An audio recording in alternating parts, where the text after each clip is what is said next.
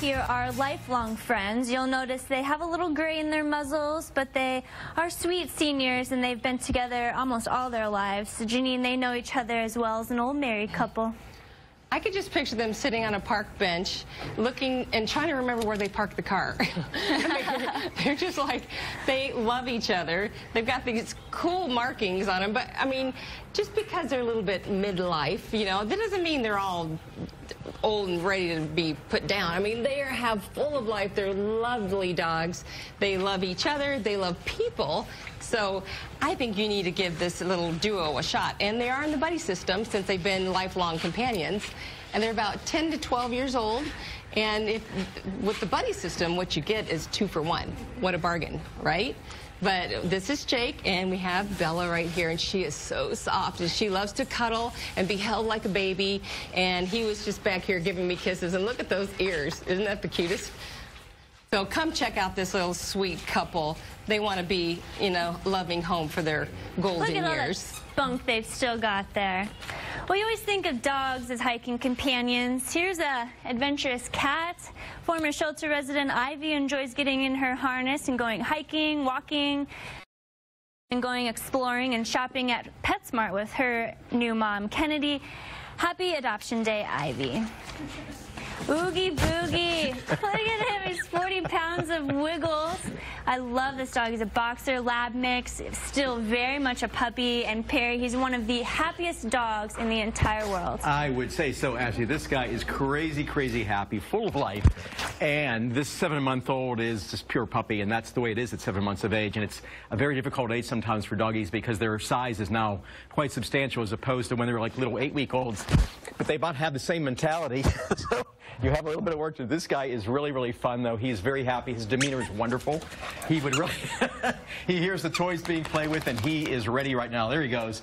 You know what would be great for this guy, though? A little bit of training, and you can do that at the Arizona Humane side. You go to our website, azhumane.org/dog training, and read about the classes we have because they're really good. They have beginners, intermediate, advanced classes, some specialty ones. This guy doesn't need any demeanor training. He just needs regular old training. He is wonderful. He is so cute. Come on down and check out this black and white Oreo doggy. He's wonderful. Oogie Boogie. Every time I walk past his kennel, as soon as he sees you, he just starts wiggling. Like his whole body just wiggles with excitement. He's so much fun. I hope he goes to a really good home today. All right, now another slightly shy puppy as opposed to Oogie Boogie. We wrapped up the show here with this little love bucket. Lisa, tell us about Sassy Lynn. She is just a delightful little peanut. She is. She's just 11 weeks old, and I've got her sitting here instead of holding her, so you can just see how adorable she is. She's a little poodle chihuahua mix, and she's not going to get very big. She's going to be a small little dog. It was an EAMT rescue. Somebody wasn't quite sure what it was on the side of the road, but it was Sassy Lynn here. She was sick, and she was kind of bloated, had a bloated stomach. We weren't sure what exactly was.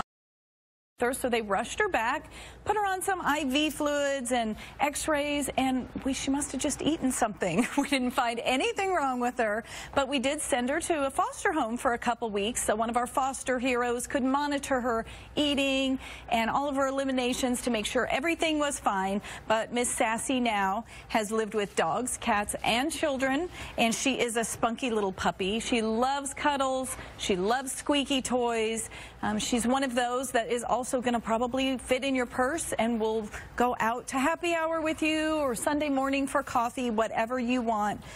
Sassy here has had the works of all of her shots already. She might just need one more series, but she's spayed and she has learned what a family's all about, so she's ready for one of you to come adopt her and show her the ropes of what it's like to be a happy, healthy doggy. All right, well, for more information about the pets on today's show, visit azhumane.org/pets on parade or call the number right there on your screen. Everyone have a great weekend. We'll see you next week with more adoptable pets.